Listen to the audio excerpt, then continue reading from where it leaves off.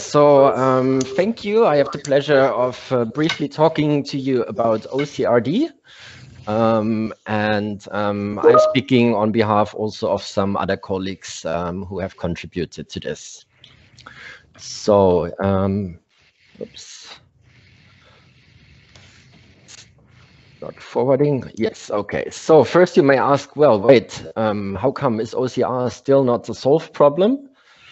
Well, unfortunately not if you're looking really at the sheer volume and variety of historical documents. So there's still major challenges with regards to properly segmenting the layout of a page. There is, especially for historical documents, still a lack of suitable models. Nowadays, mostly everyone works with machine learning. So you need good models and you need good and open training data to create new models. And these are so far insufficiently available. And there are still some peculiarities that are specific to historical documents, like special characters. You see some here, for example, the long S, or for example, ligatures. And of course, something that modern OCR also is not doing very well, rendering typographical features or recognizing typographical features. So what is OCRD and how does it come into play here? Well, OCRD is, I would say, a diverse ecosystem which is united by the aim to improve OCR for historical documents. It's currently established on 3 pillars. So there is an overall coordination project. There have been a total of 8 module projects that have just concluded and delivered their results, that delivered software modules. And we are now in a phase where there are a number of implementation projects starting that take these developed software and try to put it into use for productive purposes. And we have a very active user and developer community. Now, since this is all done with funding by the Deutsche Forschungsgemeinschaft, the German Research Foundation or Association, we are still mostly limited to a German community, but we do speak English. And we would be very keen to get some more feedback and users from the international OCR community. And you can visit our website for further details. So what have we done so far? We have already been working for many years, I think 5 in total. And so far we've delivered, for example, specifications and conventions for OCR as regards command line interface compatibility. We did some specifications for metadata, specifically for METs. And we consolidated on some formats and standards that we are using. And we've made a reference implementation of these specifications and some supporting tools for Python. And of course, we've also created documentation for users, but also for developers who want to dive into that. And as these things go with projects, of course, there are also a lot of publications and presentations where you can learn about the project. But since this is mainly a software project, the core is that we have created what we call processors. So that are individual software modules, in this case also in Python, that are available for various tasks in the OCR workflow. So that may be text recognition, that may be image enhancement, that may be segmentation, OCR post correction, what have you. There's also guidelines how to set up OCRD, how to use it, and how to establish meaningful and useful workflows out of this sheer astonishing amount of 60 different processes. And if you want to dive into that, there's a quick way, well, not so quick because it will take probably, depending on your machine, quite some time. But with 3 simple commands that are listed here, you can just grab the software and install it locally. Or if you're a fan of containerization, you can also just use Docker. Last but not least, we've also created guidelines for transcribing document images for use as ground truth. So ground truth, the ideal or perfect transcription result, that you can use either for evaluating the quality of an OCR or actually also for training a model, for example. We also provide a repository where we make available the ground truth data that we've created or that we are still creating during the project, both for text recognition, but also for layout. And we also offer some models that we trained, and we provide also some tooling support if you want to train your own model. And now for what is really at the heart of this presentation, what I want to stress, especially with this community. So OCRD, we've conceived ourselves very much as a community-based project. We like to be very open and collaborative.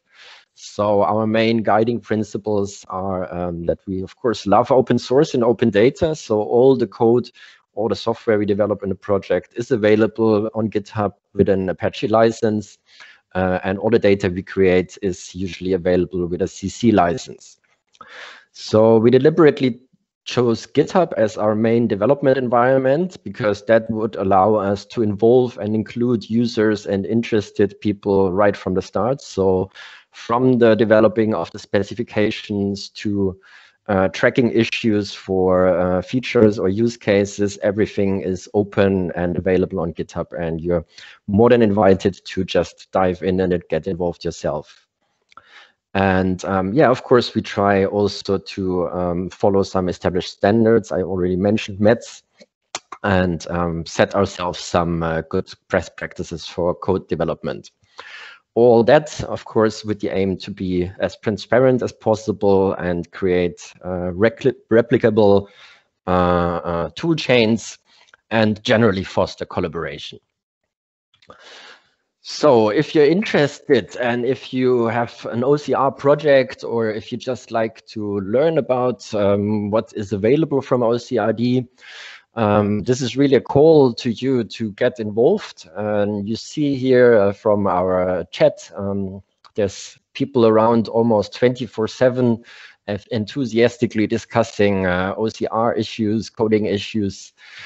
And yeah, so you're very welcome to just either try out OCRD All, which is our package repository, which you can install to get all the currently supported components of OCRD. Or maybe if you have some question or you found some issue in one of our software tools, just raise an issue. Maybe you're already using some of our code or you're going to and you found something to fix or improve. So pull requests are, of course, always very welcome. We've started beginning of this year to create also a wiki, which is open to external collaborators, and many people have already contributed some nice articles there. We regularly run open calls, so those are also announced usually via the wiki, and there's usually some agenda with some technical items, and you can pick and choose what you're interested in and just easily join one of those calls and become part of the discussion. The calls are also held in English, by the way. And as you've just seen, we also have our chat, which is also open. You just need a GitHub or a Google account. And it's also English spoken and yeah, usually very active. So as you see, there's multiple ways to get involved and see what we're doing. And if you're interested in OCR, if you want to use some of our tools, please feel free to pick any of these ways. And with that, I think I'm done. And thank you for the attention and hope to see some of you around soon. Thank you, Clemens. I have two questions for you. One is from Kim Pum. She asked, are you using or recommending standards for creating and formatting the transcriptions? Yes, so we're based on the Page XML standard, which is an XML standard that has been developed by the pattern recognition community, specifically by the Pattern Recognition and Image Analysis Research Group in the UK. It's been widely used in document analysis competitions for evaluation purposes. And we've created these guidelines for transcription and training materials based on this page XML standard. Thank you. You have a lot of questions, but I can only ask two of them.